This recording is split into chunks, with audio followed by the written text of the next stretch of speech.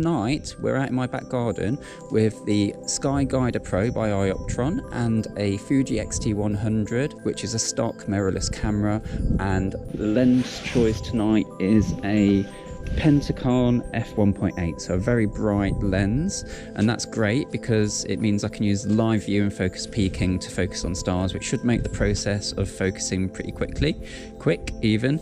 And I'm using a Kubu heater band because it's quite damp in England, and that's powered by a power brick around the corner there. So tonight I'll be imaging Cassiopeia, and the objects I'm interested in Cassiopeia are the Heart and Soul Nebula and the Pac-Man Nebula.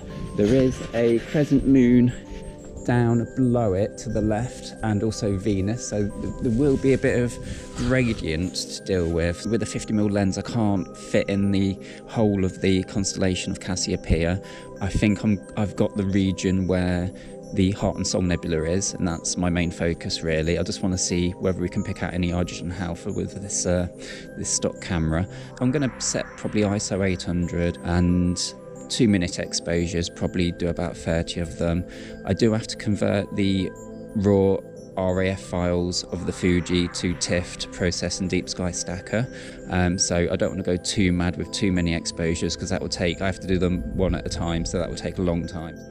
Okay, I've just done a 2-minute test shot and zoomed right in, and you won't be able to see this on the screen, but the stars are very slightly egg-shaped, so I think I'd rather probably knock that down to 90 seconds.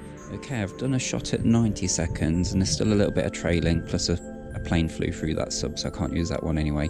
So I'm probably actually going to try a load of 60-second exposures. I've left them out running and the camera clicking away, and I've come in for an hour. I'm probably pushing my luck, pulling out any real amount of nebulae with a stock camera and 1-minute exposures, but it's going to be better than the clouds I got last time out if it stays clear.